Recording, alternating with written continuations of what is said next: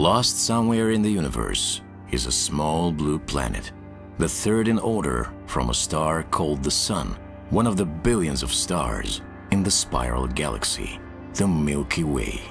But where is the Milky Way located in the universe? A team of scientists has collected data on more than 8,000 galaxies in the outer space that surrounds us. They have mapped the positions and speeds of the galaxies, and for the first time in history, we saw that the Milky Way is part of a much larger system of galaxies, a supercluster, which they called Laniakea. Our galaxy is located in the outer reaches of this cluster. The entire universe is a sinuous network of galaxies, something like a cosmic spiderweb. Some regions are almost empty and look like dark cosmic voids, while others, on the contrary, are densely populated by galaxies in areas that are called superclusters, and these are perhaps the largest structures in the universe that we know. But here's the question. Think for a moment. Where are we really heading at a speed of 2.2 million kilometers per hour? Precisely the speed at which the Milky Way is moving in outer space. What is pulling us?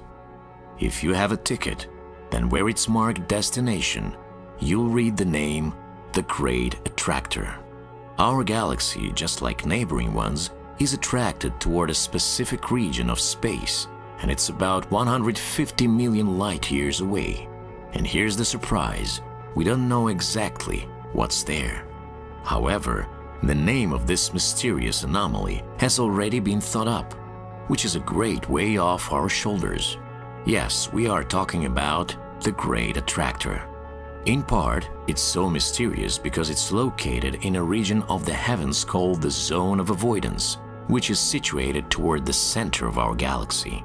There is so much gas and dust there that you can't see very well or far in the visible light spectrum. The solution to the problem was the study of the clusters in the Zone of Avoidance. To study the hard-to-reach regions, X-ray radiation was used, which easily penetrates clouds of gas and dust. Clusters of galaxies are sources of X-rays, which makes observation and study easier. In fact, the Zone of Avoidance is currently quite well researched. Galactic gas and dust are also penetrated well by radio waves, as well as light in the infrared range. According to the findings of the study, fewer massive galactic clusters were found in the area of the proposed location of the Great Attractor than had been expected. However, a gravitational anomaly near the center of the Great Attractor, the Abell 3627 cluster, was strong enough to tear apart the spiral galaxy ESO 137001, or, as it is also known, the Jellyfish Galaxy, in the constellation of Triangulum Australe, or the Southern Triangle.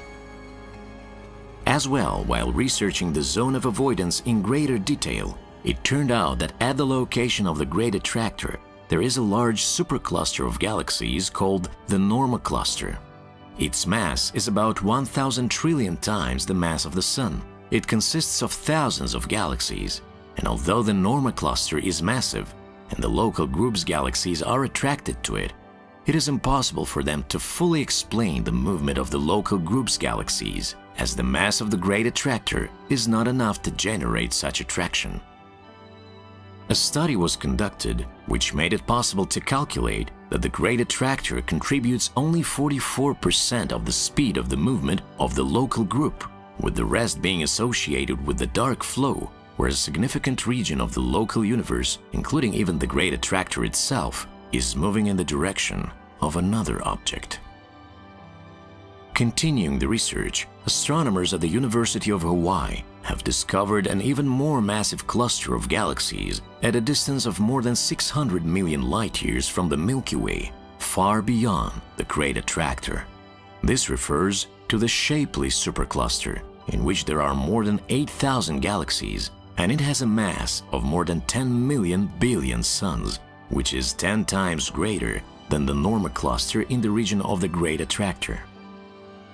Out of the 220 known superclusters of galaxies in the observable universe, the Shapley Supercluster is the most massive. and most likely haven't reached the region of the Great Attractor, the Milky Way, as a part of the complete local group, will continue moving on further to the larger object, namely the shapely supercluster. As usual, the logical questions then arise: what will happen to the Earth? What awaits humanity? In actual fact, no one really knows what this could mean, or even if our planet is in danger. Astronomers say they will need a few additional years to learn more about this anomaly. Some specialists do not consider it a threat, while others insist that all galaxies and clusters will merge into larger and even larger superclusters, and that's how the universe will come to its logical end, the Big Crunch, which theoretically may well result following the expansion after the Big Bang. By and large, we have been able to distinguish that the Great Attractor is a gravitational anomaly located in intergalactic space. In fact, it is a collection of many galaxies formed and hidden away far off in the distance, and a large mass consequently causes the stronger attraction of other objects, to include you and I. What do you think of the Great Attractor? And what sort of hopes do you have that we will discover something new in this region of space into which our little blue planet is moving so swiftly?